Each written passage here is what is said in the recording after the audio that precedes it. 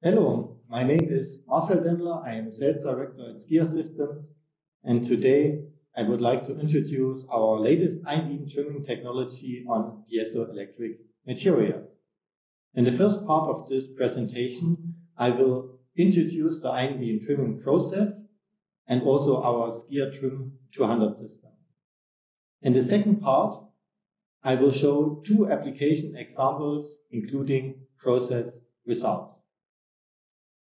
Iron trimming is a kind of special iron milling process.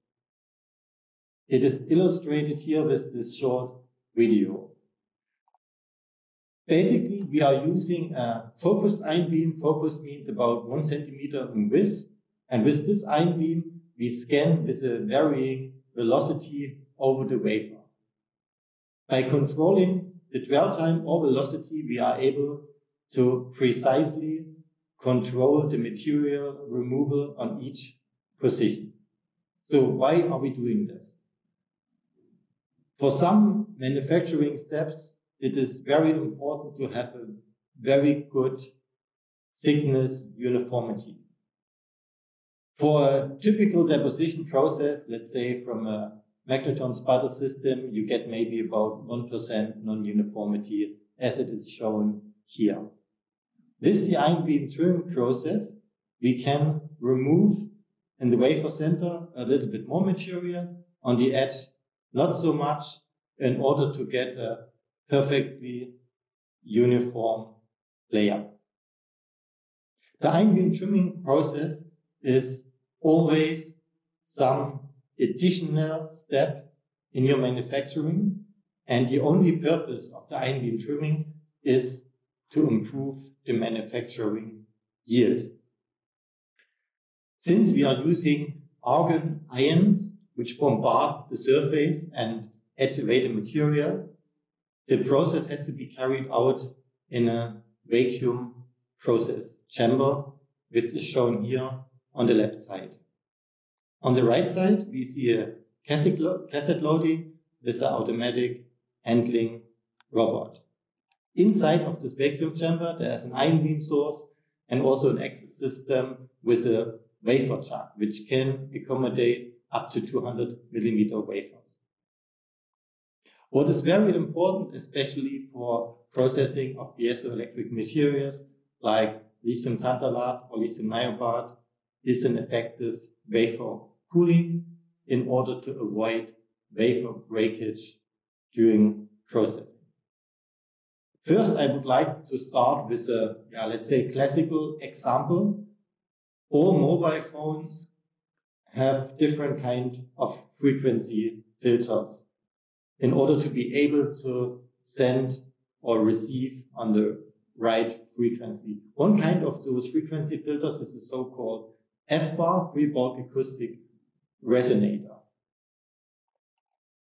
There is a piezoelectric layer which has maybe around 1 micrometer thickness, and on top and bottom there is an electrode.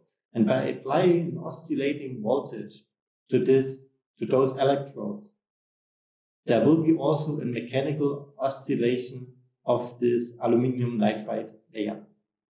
The resonance frequency or the oscillation frequency is defined by the acoustic velocity within this aluminum nitride layer and also by the thickness of this layer. So if you want to manufacture 1,000 of those devices on one wafer, one has to make sure that the aluminum nitride thickness is exactly the same over the wafer, otherwise those resonators or filter would work at different frequencies and your manufacturing yield would be very low. In this example, we have an aluminum nitride layer with a thickness around 460 nanometer, ranging from 450 to 470 nanometer. We applied the Imb trimming process to this 200 millimeter wafer, and you see on the color here that after trimming, it is significantly more uniform. In numbers, we improved the standard deviation from 3.4 nanometer to 0.3 nanometer. For this 200 millimeter wafer, the process took a little bit more than 8 minutes. Finally, it's not only important to improve the non-uniformity on a wafer, but also that all devices are exactly at the right frequency. And this is nicely shown in this histogram plot here. On the right side, the distribution before trimming. And on the left side, we see that all measurement points are nicely centered around 400 nanometer thickness. We investigated also how the surface roughness is changing. So the trimming process is using an argon ion beam with around 1 kilo electron volt energy. And this argon ion beam is sputtering or etching the surface. So it can be expected that also surface roughness might change. For aluminum nitride, the surface roughness is even improving. So as deposited, RA is around 2.1 nanometer. After trimming, nearly a factor of 2 better, 1.1 nanometer. Another interesting material is lithium tenderloin. There is a second or a new kind of frequency filters coming up, which is called guided SAW. And piezoelectric wafer, lithium tantalate wafer, will be bonded on a silicon wafer with a silicon dioxide layer on top. And this bonded wafer needs to be thinned down to a few micrometer by grinding and polishing. And on top of this piezoelectric layer, an electrode will be built in order to make your frequency filter. The polishing technology is not so precise. So after polishing, there are still some remaining thickness variation of this lithium tantalate layer, in this case shown here of 1.5 micrometer. But all devices should have the same properties, so a very uniform layer thickness is needed. We applied the Imb Trimming Process to this lithium tantalate layer and improved the standard deviation from 439 nanometer to 34 nanometer. The removal is rather high, 855 nanometer on this 100 millimeter wafer, and this takes a bit more than half an hour.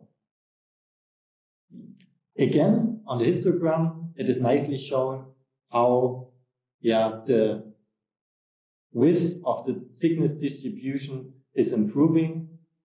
All measurement points are centered around the target thickness of 1600 nanometer.